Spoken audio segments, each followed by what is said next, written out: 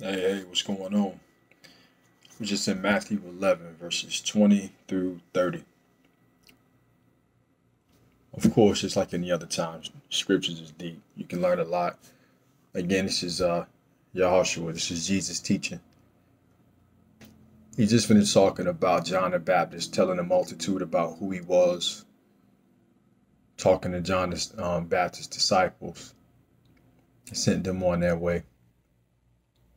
Right after this, in verse 20, it say he started to upbraid.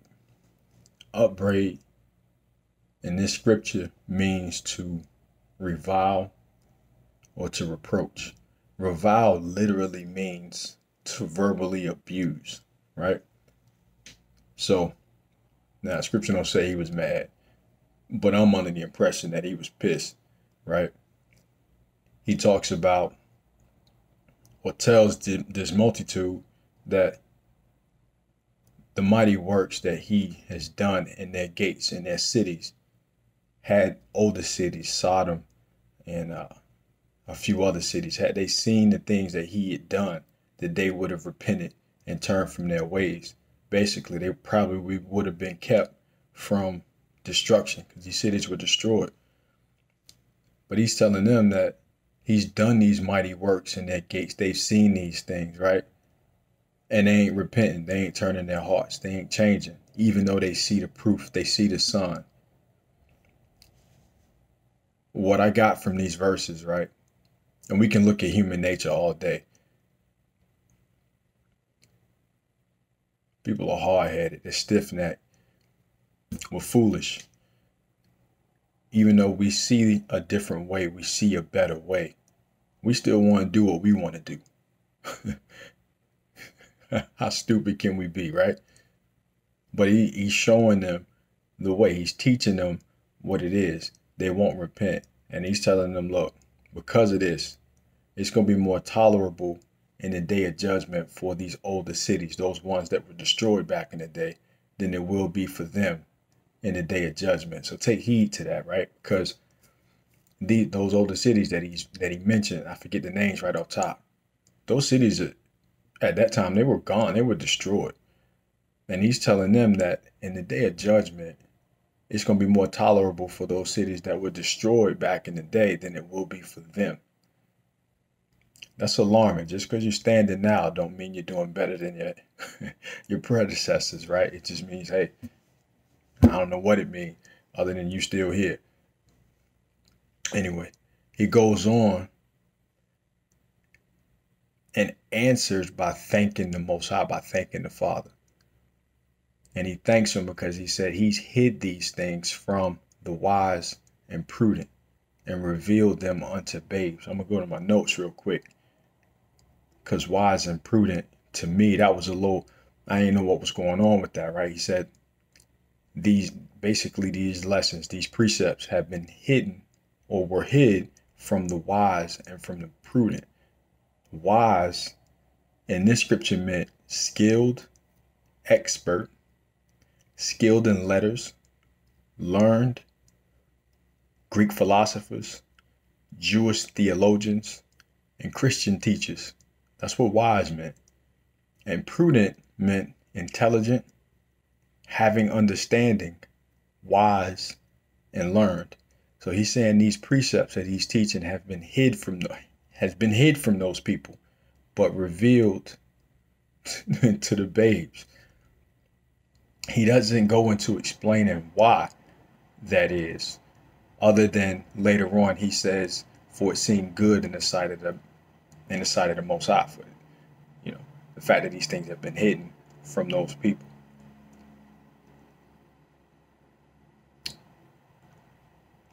I can guess and say, hey, maybe those people tend to lean more on their own faculties, on their own understanding, on their own intellect, or what they were taught in different classes, in different philosophies, whatever, right? They tend to lean more on that than recognizing or leaning on the Father for the understanding, leaning on the Holy Spirit, right? Because again, he equipped us, he gave us what we need, right? But for some reason, we think we need stuff from other places. That's me speculating. But the fact remains that he's saying these things were hidden from the wise and the prudent, but revealed unto babes because it seemed to be good in the eyes of the Most High, in the eyes of God, right? And then he called all the multitude to him, right? He said, all things are delivered to me. All these things are given to me of the Father. So Jesus is saying, it's not me. Don't look at me. And I think we missed that. The Son of the Most High and all his glory is standing in front of the multitude and telling them, don't look at me. These things are given to me of the Most High, of the Father. So why would we do anything other than listen to what he's telling us? He just told us, don't lean the wise and the prudent. They ain't going to get it. So don't worry about them anyway. They ain't going to get it. Yahushua was saying that don't look at me. Look at the Father. Look at the Most High. I'm going to leave that where that is. But then he goes on to say, no man knows the Son save for the Father. So no one knows him but the Father. No one knows the Father but him. Right? And those who he, Yahushua, Jesus, reveals the Father to. Long story short, is the only way to know the Father is through the Son.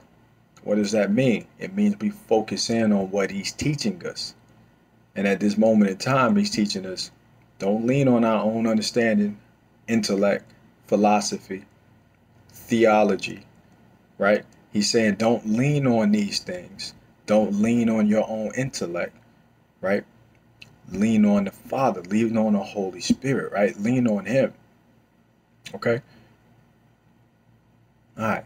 Simple stuff, right? Simple stuff, really simple stuff when you think about it. And then he says, come unto me, all you who are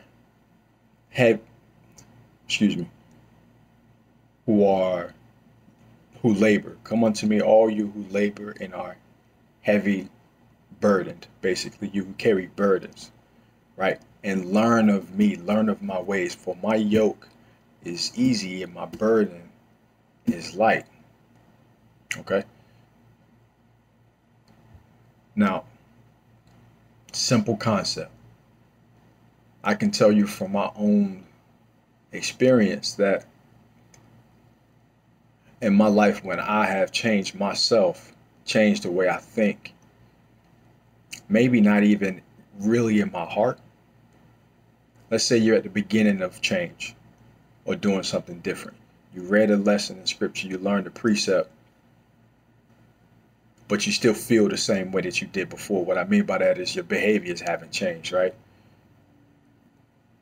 When you're approached or a scenario comes up, something happens.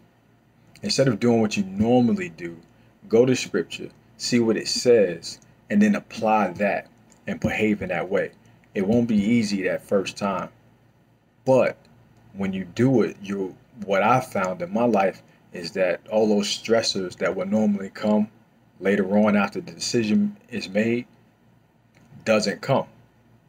They don't come. It's done. Like, you apply the scriptures, you get that release, right? You're in line with what the Heavenly Father, what Yahushua told us to do, and it's done. Like, that's it. And there's no repercussions from that. Nothing negative. It's just, I don't know. That's the experience that I've had in my life, right? I'll just leave that at that. I won't get into too much detail on that because, you know, some of the ways y'all change or we change, you might see some kickback or whatever, some feedback from people who expect you to be a different way. But for some of us, that's difficult to overcome. And for some of us, it don't mean nothing, right? I'm one of those people where I really don't care. That's not true. I do care what others think about my loved ones. I do care about what they think. But what's more important is that I'm in line with what the Most High says and what he sees and what he does. And what I've learned is that over time, As long as we in line with him, then everyone else will fall in line. They'll fall in line or they'll fall away. One or the other. Either way, it's a good thing because we're doing what we're supposed to be doing, right? But we got to make sure that in executing that, we're not confused or also got other stuff up in there. Basically, the cares of the world, right? Or our own selfishness, because we got to die to ourselves too, right? Which is a whole different topic. Anyway, I'm gonna recap because I don't want to go too long. Don't get to the point where you have to be verbally abused by the Most High. Learn from his example. Learn from the teachings, right? Don't wait to be upbraided. Don't wait to be reviled or reproached by the Most High. It ain't gonna feel good, and I doubt any of us want that in judgment, right? Don't lean on what we think we know. Don't lean on theology, right? Christian teachers, your own intelligence. Y'all remember that list. Don't lean on none of that stuff, right? He said his precepts, they're hidden from them anyway.